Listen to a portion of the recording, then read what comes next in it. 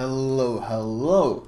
Now, with the recent addition of Clan Wars and the ability to rent tier 10 ships to take part in it, the Zhao being one of those that are rentable, I figured it was time to make a quick guide on how to utilize this ship to the maximum effect. Now, the current gameplay style that you see is something everyone is quite familiar with when it comes to the Zhao.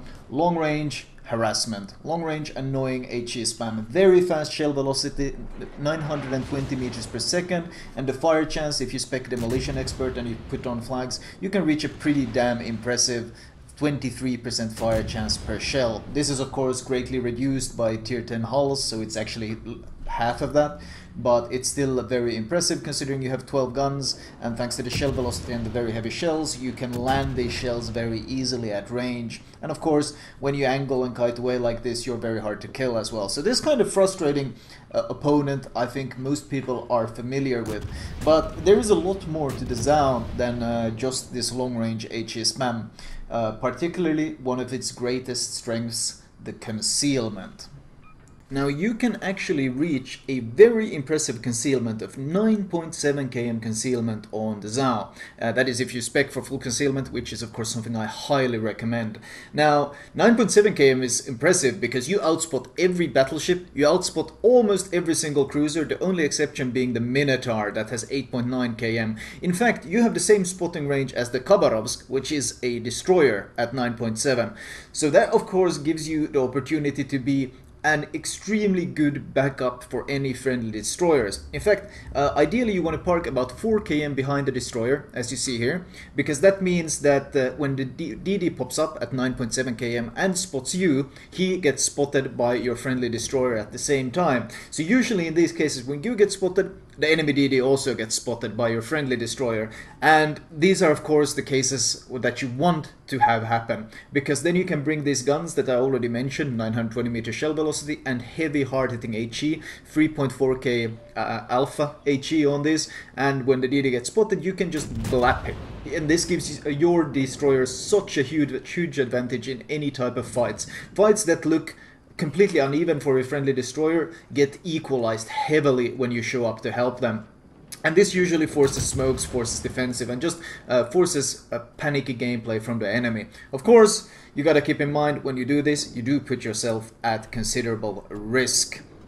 However, most of the time that risk is well worth it because, well, it doesn't matter what destroyer it is. If he gets close to you with these railguns and the HE Alpha, the amount of damage you do is so disgustingly heavy that you can quickly give your team an advantage. And of course, destroyers panic when they see you. And, well, you can see the type of alpha potential you have on these guns, and that is one of the reasons the combination of these fast guns and the extreme concealment is so very useful. The impressive shell velocity of 920 meters per second does extend to the AP shells, and they also have a citadel damage of 5.4k and great penetration, which means of course switching to AP at tactical times can be extremely punishing.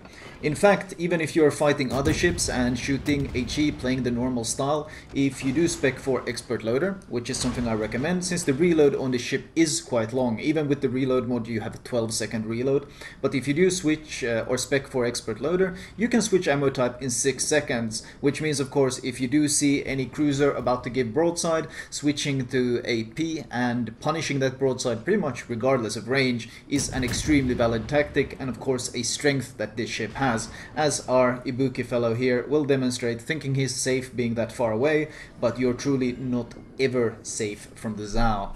Now, while the ship does have extremely strong torpedoes, in fact it has the short-range torpedoes of the Shimakaze, the F3 ones, very fast, very powerful, the firing angles on these torpedoes are so very narrow that usually you want to be using them if you are in stealth and kiting away, because if you try to charge in and use them, you have to give so much broadside to the enemy that it usually is not worth it.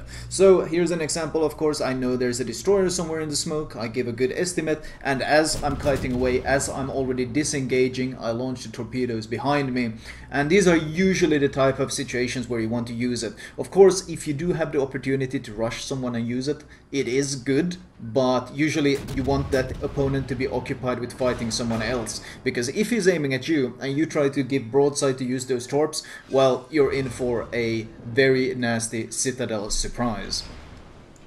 Now, when it comes to playstyle of the Zao, you want to be roaming around the map. You do not want to be sitting in smokes, like for example the Des Moines and Moskva are able to do, thanks to having a radar to counter enemy radars, or simply being able to sit in the smoke angled thanks to their turret setups. You have 2 on the bow, 2 on the stern, meaning you have to give a lot of broadside to bring your damage to bear, and not to mention your great concealment is wasted if you just try to sit in smokes. So I do not recommend the passive style. I want you to be active, I want you to roam around the map and try to assist your team from surprising angles.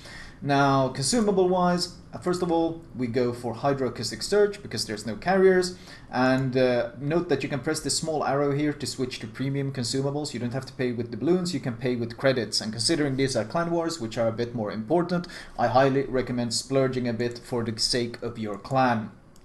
Consumable wise, I do recommend premium repair party, shorter cooldown, 1 additional charge, and premium repair, once again shorter cooldown, highly recommended.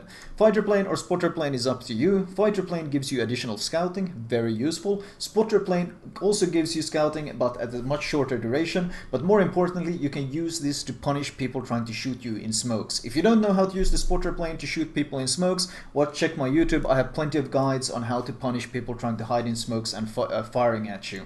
Upgrade wise, we have of course main armaments mod 1 for more survivability. Special upgrades are not worth it on the Zao at all.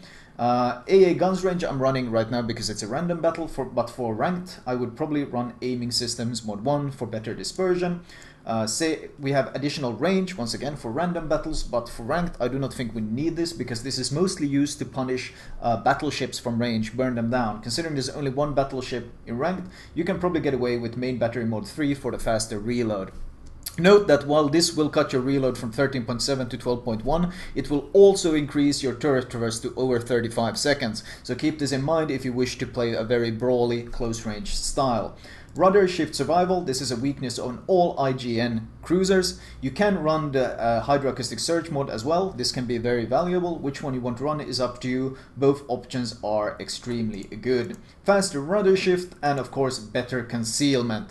Captain perks wise, I highly recommend priority target, faster turret traverse, additional heal, and concealment. Once you have the basics, we go for demolition expert, increased fire chance, AR, the lower HP you go, the faster your guns reload, very powerful. Expert loader for the obvious reasons as I showed in the vid. And finally, vigilance, because there's going to be a lot of torpedoes with all the DDs around and you don't want to be hit by them because the Zao base health pool is in fact quite low. Anyway, that was all from me. I hope you guys enjoyed it.